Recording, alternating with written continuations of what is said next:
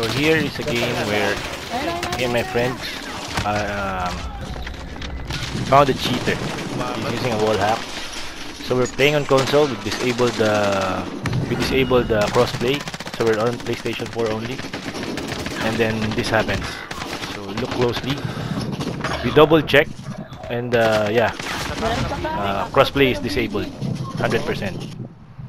So this fucking guy, look. This is ridiculous. I thought console is safe, but apparently not.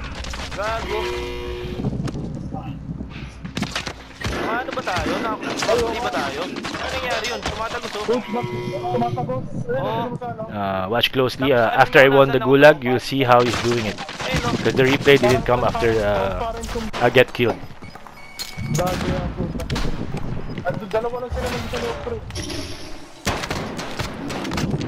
So here I won my gulag. I immediately drop on the guy. Immediately drop on the guy.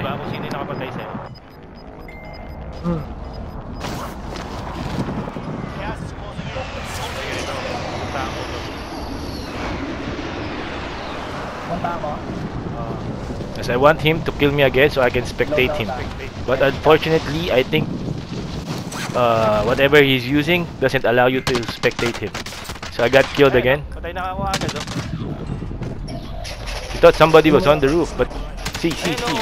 What the fuck?